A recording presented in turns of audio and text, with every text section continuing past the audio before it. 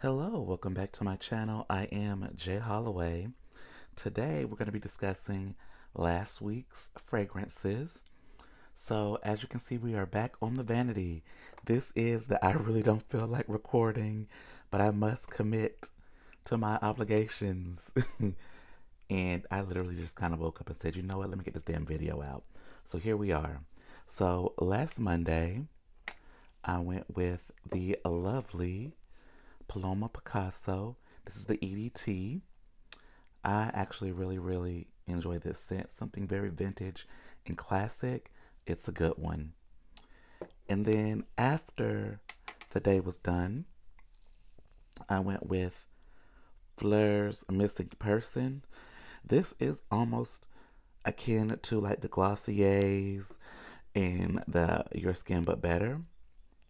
And sticking with the theme of Your Skin But Better and powdery, I went with Francesca Bianchi's Angel's Dust. This is my favorite. From her first wave of perfumes, I knew I loved this and I had to get it. I had the oil, but the oil is since gone.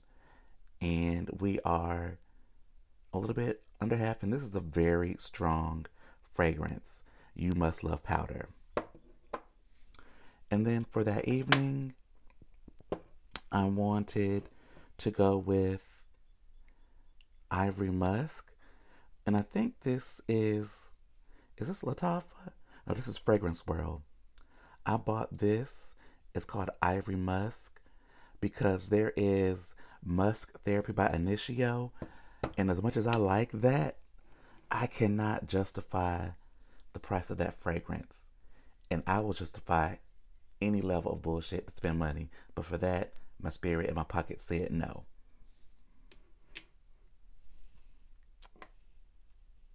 Wednesday was very much an opulent red day. I don't know what this Lattafa fragrance is actually duping. It's a mix between Rouge Malachite and maybe Angel. I'm sorry, Alien by Mugler. But I really like this. I really love opulent musk, the white one too. And still keeping it fresh, powdery, and clean. Parfums de Marly, Valaya. She's beautiful. Love her. Love her down. And y'all, I'm still trying to get down with this. This is Thursday's fragrance of the day. Valentino Green Extravaganza. It's not bad. I just found out that it has like vetiver and coffee. And I think the longer it sits, the better it gets. But it still is just like, okay, we're here. And then that evening, I had to wash away the sins and get purified in Chance Eau Fraiche. I love this. This is a beautiful, clean, green scent. Perfect for this time. And Lord knows how many bottles of this I've went through. But I love it. And a recent acquisition for Friday was Santal Noir. Now, I wore this for Good Friday and to test it out. And also, Cowboy Carter came out. And I was also traveling to my grandfather's for Easter. So I wanted to wear Santal Noir. Baby. Top flight.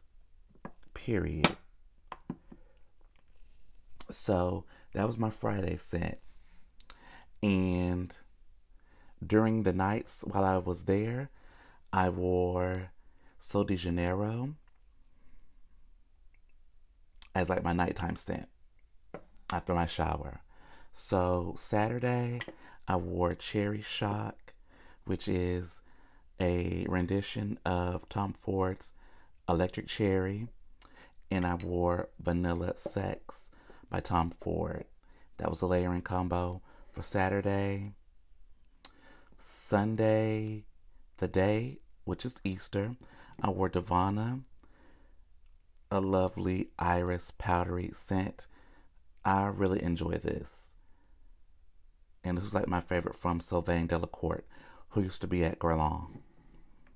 And Then Sunday night, after I return home, I don't need a prince by my side to be a princess, aka Princess Eau Fraiche. So that was my week in fragrances. I hope you had a lovely Easter, and I will catch you on the next one. Bye.